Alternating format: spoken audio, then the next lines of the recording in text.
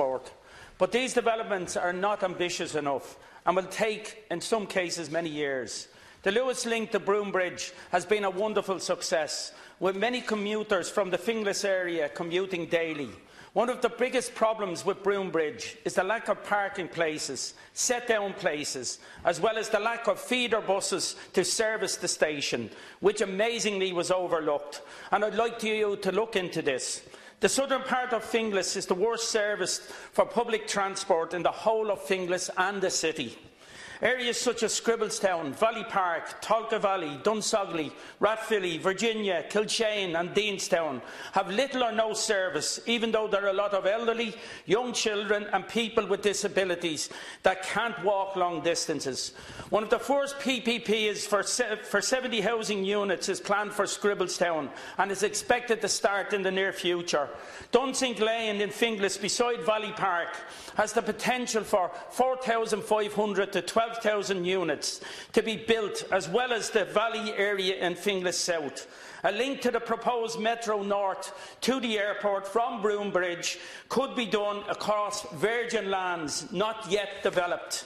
Minister, even a standalone link from Broombridge to the top of North Finglas could be a standalone project, which would be economical and would also open up lands, especially in Dunsink Lane, for development, and would also service one of our best hospitals, Kappa Hospital.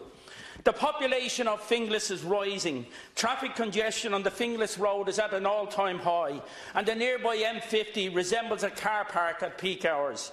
You don't have to be an Einstein to see that public transport is the only way forward.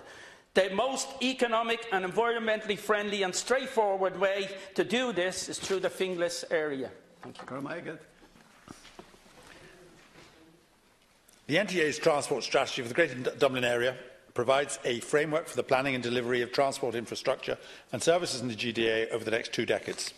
The delivery of these projects is obviously subject to a number of influencing factors, including funding availability. I've already ensured that Budget 2018 will provide an enhanced 4-year capital envelope of £2.7 billion for public transport over the period to 2018-21.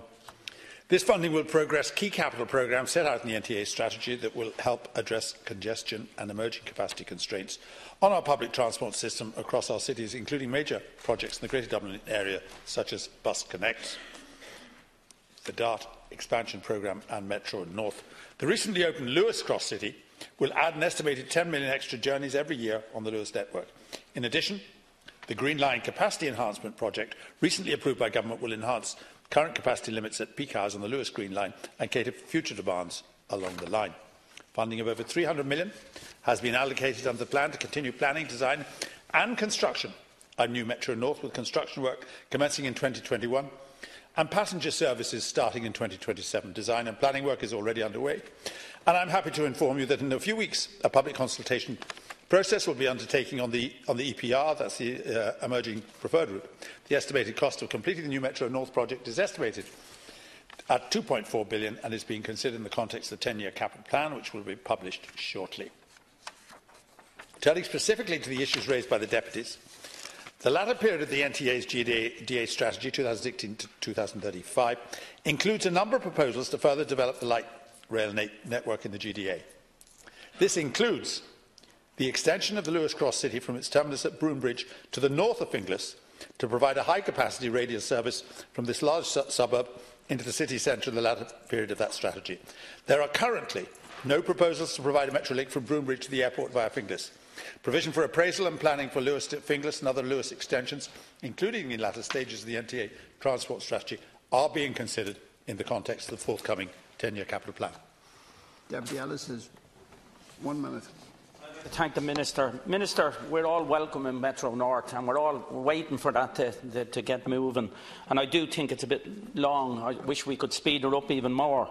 But Minister, I do think there's an onus on yourself and your department, the NTA and the Transport Infrastructure Ireland, that you should look at this, and they should be told to look at this, because it wouldn't cost an arm and a leg to come from Broombridge to Finglas. It's only a short distance, maybe 2 to 3 miles to take it into North Finglas. And that could be planned into the Metro North, to link into the Metro North, if it came to that. As it could be a standalone project or it could be linked in. The benefits to the environment in terms of traffic congestion, pollution, is absolutely massive. We have the main Ashbourne Road there with the traffic coming in. It's absolutely chock-a-block coming in. We have people coming off the M50 there from various different areas, and it's absolutely chock-a-block getting into Hart's Corner, up to Glasnevin. And really, we have an opportunity here to plan in advance. The fields in Dunsink Lane are virgin fields. We have an opportunity to look at those, to put a Metro North through there and talk to Fingal. Thank you. Okay, thank you.